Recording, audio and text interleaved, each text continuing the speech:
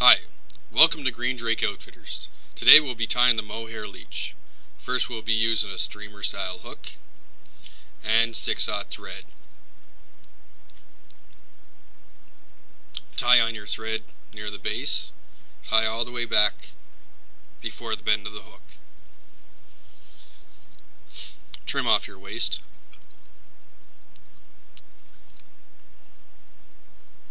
Next, tie in a marabou tail about the length of your shank.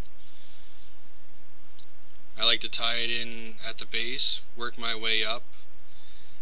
Then I like to cut it off about the entire length of the shank that I get, so I can get a bigger body. So make sure you wind it all down onto the shank of the hook. Next we're going to add a little bit of crystal flash into the tail. This just adds a little something for the fish to notice your fly.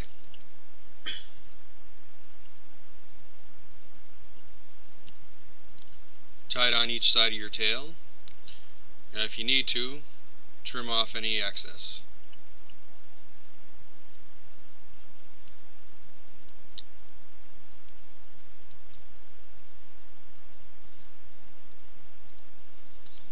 Next you'll be tying in your Mohair Leech yarn. It's either called just mohair yarn or leech yarn. Then you're going to wrap it up in nice tight wraps close to each other and pull back the fibers so they don't get caught underneath the yarn. And this will help it give a nice furry fluffy body.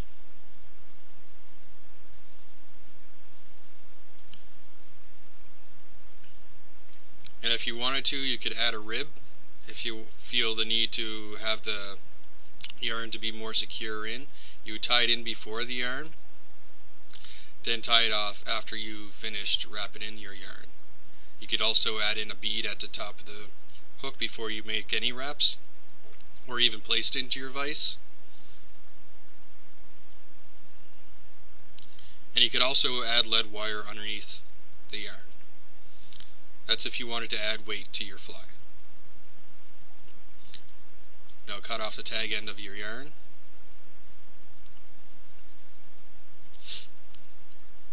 Create a small tapered head.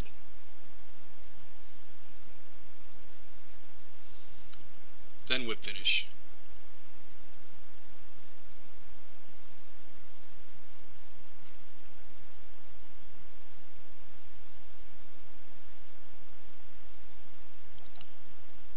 After you're done on those steps, take a dubbing brush and brush out those hairs. Make sure you get them all out.